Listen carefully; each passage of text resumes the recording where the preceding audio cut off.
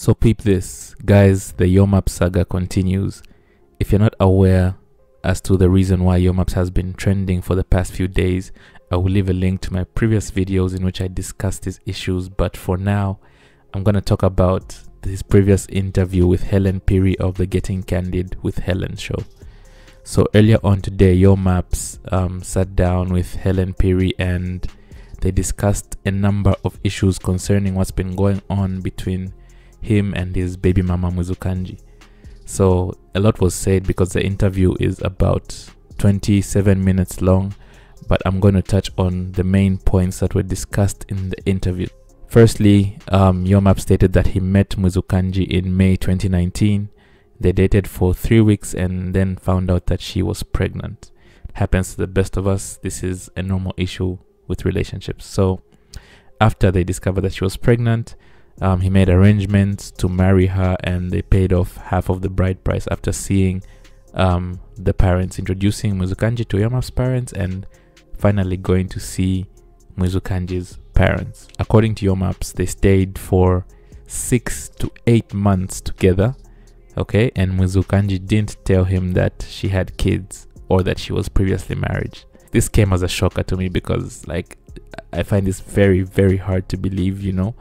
But I mean, damn, that's a long time to keep such a big secret.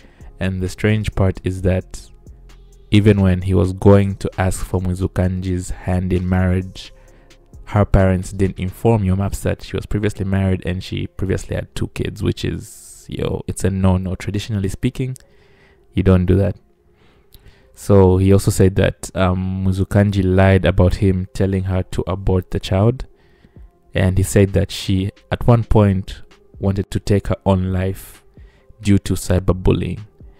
Now, this was a big one for me because I feel like cyberbullying is such a big issue, not just in Zambia, but around the world. And most people are susceptible to it. And most people, especially those who might have some mental health issues, might easily be affected and might at one point want to take their own life. So, yeah, this was sad for me.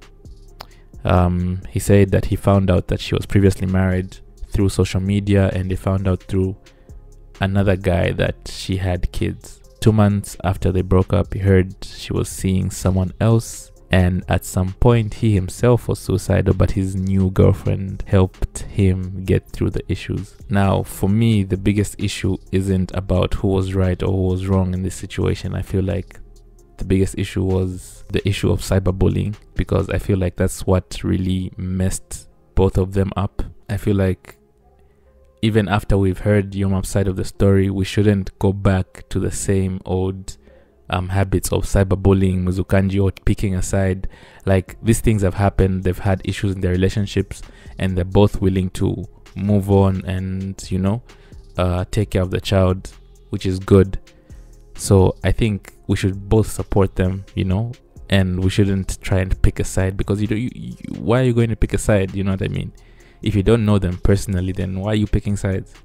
You can easily just support both of them. Mwizukanji's got a t-shirt business which you can support, and Yomaps has got his music which you can listen to, which you can stream, and go to his shows and whatnot. So I just feel like we really need to look at the issue of cyberbullying and we need to reduce it, if not completely stop it. So yeah, it's good that Yomaps has finally gotten to speak and let us in on his side of things. They've both had a very difficult time, clearly, but if they're willing to move past it, for me what's very important is they're willing to take care of the child and the child won't be affected by this.